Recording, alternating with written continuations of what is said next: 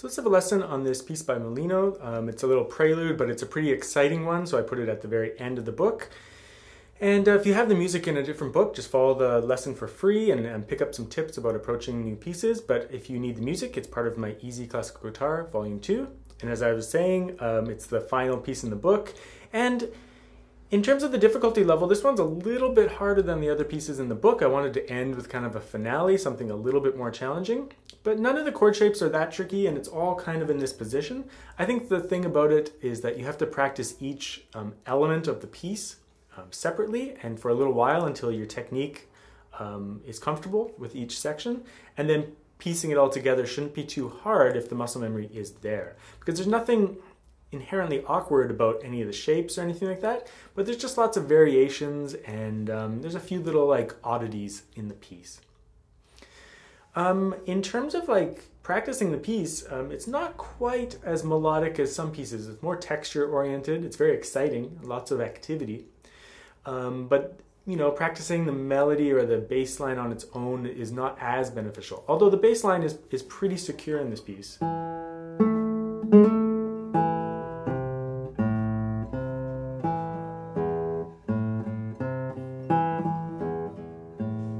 You know, you could go over it like that. On another level though, practicing the chord shapes in this piece could be very, very useful. So even starting at bar 2 there, if you take each quarter note beat, so if you're in eighth notes, that's 2 notes, and you play them as a chord, then you can just learn the shapes without the texture, right? Same thing with the 16th notes. Each quarter note beat, which would sound like this in the piece, but played separately, or played as a block chord.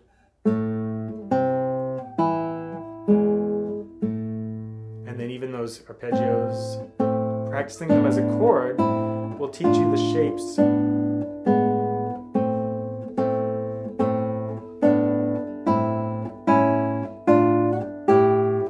Until the melodic material.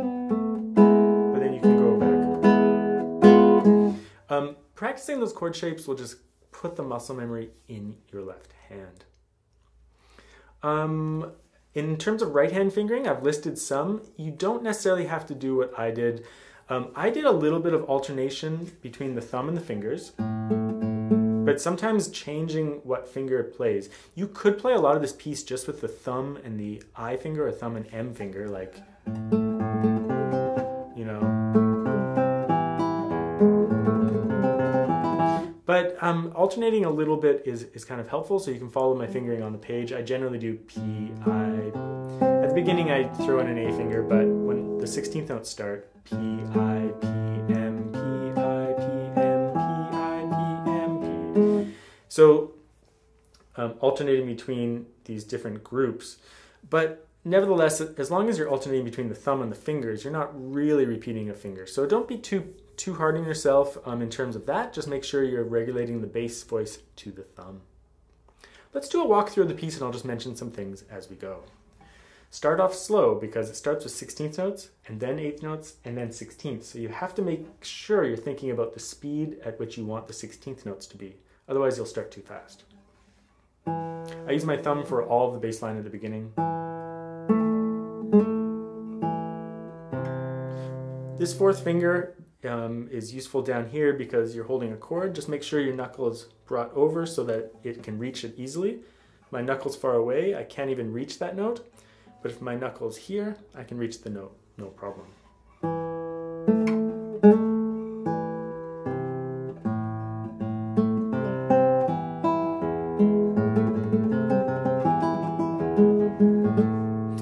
That little grace note, just treat it as like a rolled dyad, you know, instead of a chord.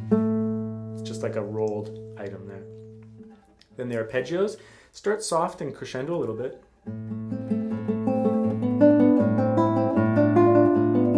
Use your third finger there, that way the B can be played on the third string.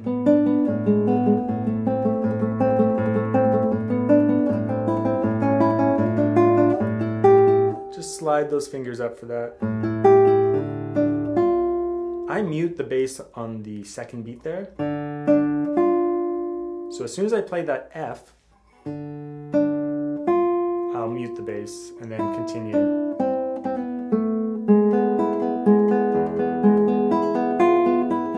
Keep your first finger locked on the G sharp and just play the F with the second finger. And then you'll be moving around with the thumb a little bit. As you can already see, there's lots of different textures in this piece. So that's what I was saying about practicing each one individually. Until all the different textures feel comfortable in your hands. So if you're not able to just like sight read through the piece and play it, just practice each individual section until it's comfortable and then move on to the next, and eventually you'll have the whole piece. But let's carry on there. Use the third finger on A here, which might seem weird. Same principle, we want that available for the F there. So we can hold this chord, but play that melodic material. And then you just have to jump.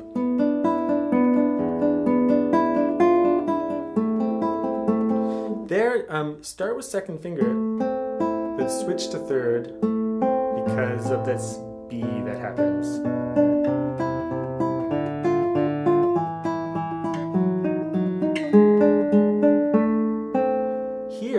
Play 3-1 for the A minor and use your fourth finger on the F. Now this is a weird move. This is the little, I make a note of it on the score, bar 14 here.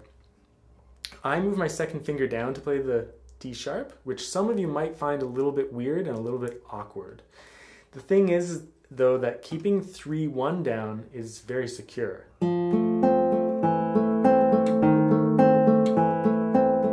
Otherwise, you would have to go like,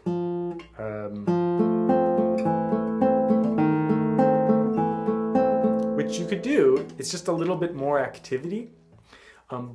Either solution is fine. If you're more comfortable like just switching the chord shape into a comfortable chord shape, that's just fine. Just make sure you finesse it really carefully so that you have good sustain. However, in this particular, I try to avoid awkward things like that. But in this particular case, it's so secure to just keep those fingers down and do one oddity shape, but in the context of a very secure fingering that stays down, right?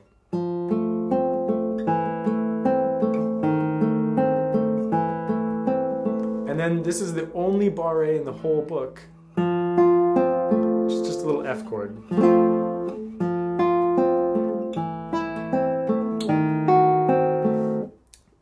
That's a little bit of a hard chord progression there. Practice it as block shapes.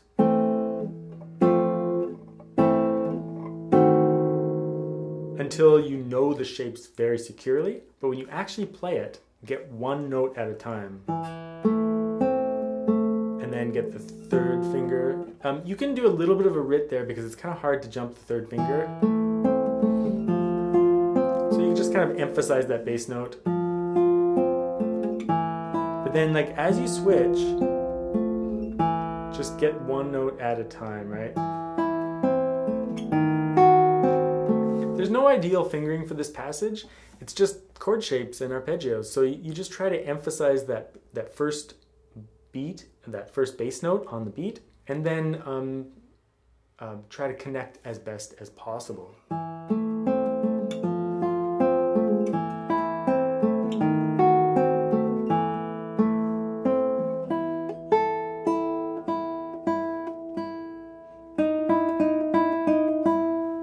Slide the first finger up. Use your second finger because that first finger is needed immediately afterwards.